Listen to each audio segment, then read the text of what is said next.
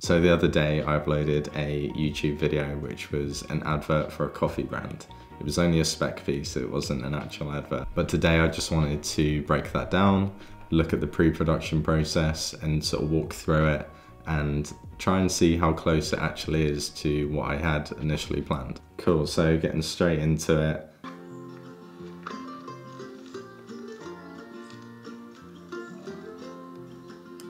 So these shots, basically, I just kind of set them up in and around the trees, kind of manual focused where I thought that I'd be walking, and I just did a few takes walking back and forward. I've probably got about 10 different angles, but these are the ones that kind of suited best.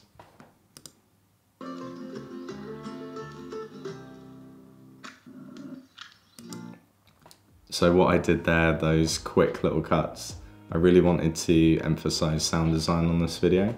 So I thought, how can I sort of get into the coffee brewing in a quick way? Sort of, I've not got any boiling water at this point, obviously. So yeah, just to match the kettle, the filter sound, I thought that sort of led us quite nicely into making the actual coffee. And I think it was quite a nice way to break up the song as well. And then, yeah, I've actually cut the song up just so it kind of comes in really nicely on this wide shot.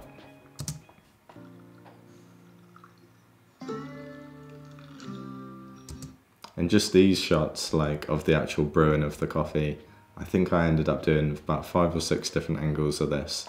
And then in the edit, I was able to choose which ones I prefer, which ones go together nicely. I didn't want too many wides or close-ups all together. So yeah, it was quite nice having loads of different angles.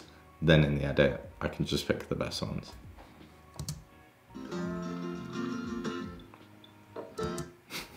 Sorry, I keep pausing it. I'm sorry if that's annoying. That little bit where I drop it on the table and it makes that little noise, I've like purposely moved the music around just so it kind of pops back in on this shot of me staring down your face.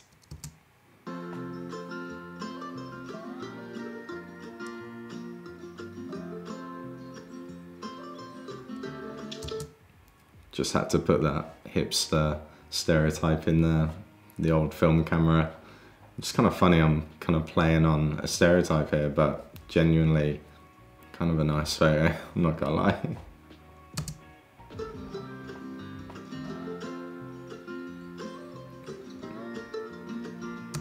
It was kind of subtle there, but I've just put in a really slow pan in on those last 2 shots. I just felt I needed something to give it a bit of movement. Obviously this entire film is shot on tripod, so I just feel like it needed a little bit of movement because it was getting a little static, and I just think that little bit of pan in just helps loads. Cool, so we're now into the last bit.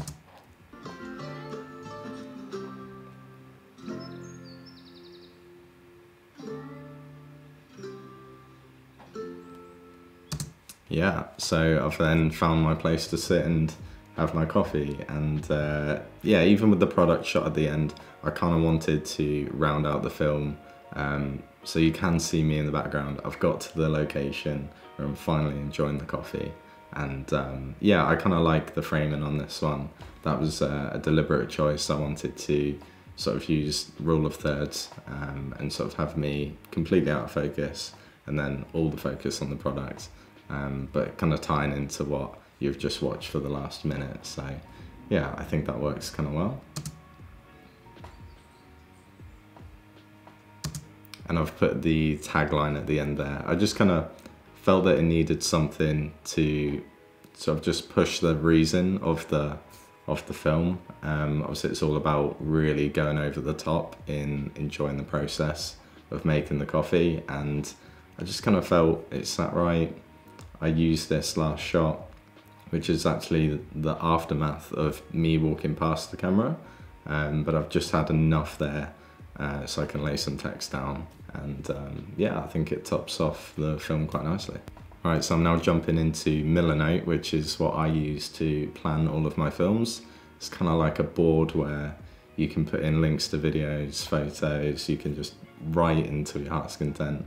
And yeah, that's kind of where I come up with my plans. I've got a storyboard that I made for this. But yeah, there's a few things that I'll go through.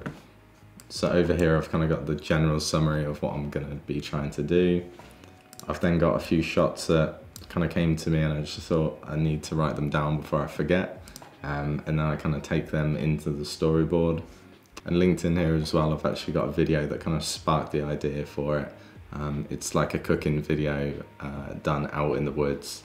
I think it's an avocado advert, so I kind of watched that and then kind of thought this could work quite well with coffee. I'd been wanting to make a coffee advert for a little while, so yeah, I kind of saw this guy in the woods being really over the top with his cooking, and I thought, yeah, that worked quite well with coffee. And then over here I've got the time of day and the location that I'm going to go film at. I'd chosen 3 PM till about 7 PM just because I wanted the light to soften a little bit. I wanted to get a bit of golden hour in there as well, so that's why I chose to shoot a bit later in the day. And then I've got the gear that I needed as well, so I've just listed the camera, the lenses, any accessories, and I've also got the props, so the Chemex, the paper filters, the hot water that I need to take in a flask, because I didn't actually boil any water there. So yeah, it's quite good to have this in the board, and I can sort of just check it before I go and make sure that I've not forgotten any equipment. And it's quite cool as well that there's an app for this, so you can just go on your phone when you're on the shoot, you can check all of the props that you need, you can check the storyboard, you can look at mood boards, anything like that. It's really, really handy. And then just going into the storyboard here, these are kind of all the reference photos that I've grabbed from different films. Unsplash, I get free photos from there. But yeah, just sort of draw over them and sort of work out what I want to do shot for shot. I've written a little bit underneath them, which just kind of helps prompt me if I kind of forget what I'm going for. But I would say, looking at this, that I've pretty much followed it down to a T. I think there's probably a bit more here than what actually made it into the final edit.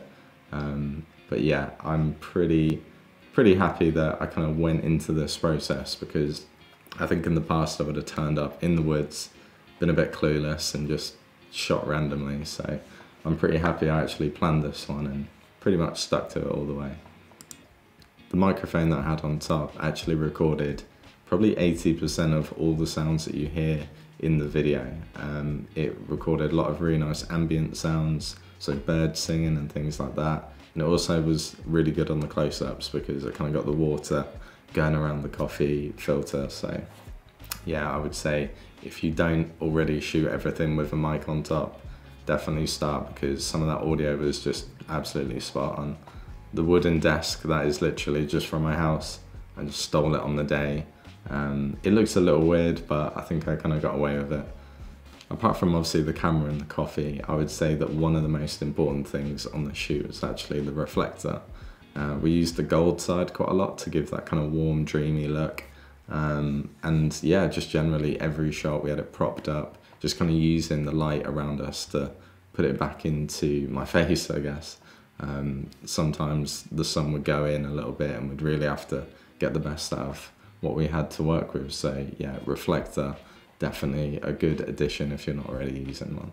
So that's pretty much it, to be honest. I hope you enjoyed seeing what goes into making a film like this and seeing the pre-production side of things, and how I kind of come up with the ideas for it. I'll leave you with a mashup of a load of behind the scenes footage that we got, and yeah, maybe I'll make more stuff like this in the future when I make similar adverts. But yeah, hope you enjoyed it, and I'll see you next time. Cheers.